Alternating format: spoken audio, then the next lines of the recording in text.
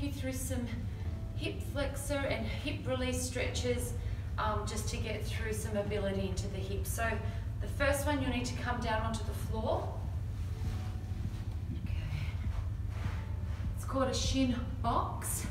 Feet are in front of you, and you're just going to turn yourself to the side. One leg will rotate to the side, opposite leg drops down, and you'll be coming up and pushing your hip forward. So as you do that, swapping side to side, and then just driving that hip to open up, okay? Doing 10 of these in total on either side. Okay, the next exercise you're going to do is called a hip flexor stretch.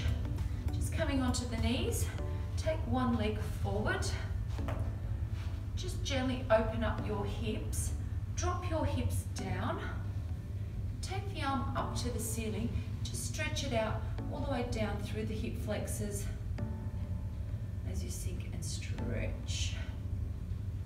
That's it. And then release out.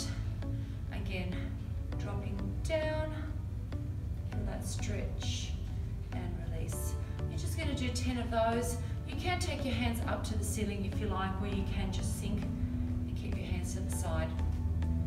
Once you've done 10 of those, take that leg out to the side, foot flat on the floor, sink your hips back and come down with your arms to the front, okay? You'll feel a nice stretch through the inner thighs.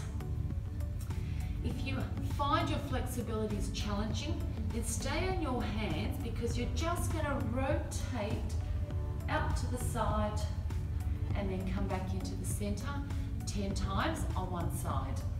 Rotate and come down. If you are flexible and a little bit more dynamic stretches, you can come down to your elbows, and again, same thing. You're going to twist and then come into the center, keeping your foot out and foot flat the whole time. 10 of those on that side. Then lift up onto your knees, take the opposite leg up in front of you, bend the knees, drop your hips down into the hip stretch, reach up and release. And again, sink a little lower each time and release. Drop low into the hips and release. Perfect. 10 of those on that side. Then you're going to take that leg to the outer side of your, placing the foot flat on the floor. Just sink your hips back and down, hands in front. And 10, as you keep that adductor stretched, we're going to rotate through the back and the shoulders. That's 1. You're going to do that 10 times. Again, if you feel you need more and you're a bit more flexible, you can come down onto your elbows, and as you rotate, you will feel that stretch all the way through the inner thighs and the hips. Lastly, you're going to bring yourself into a deep squat position, and you're going to isometrically hold this. If you need to hold on to a wall, a bench, or even bring yourself up against a wall, you can do that.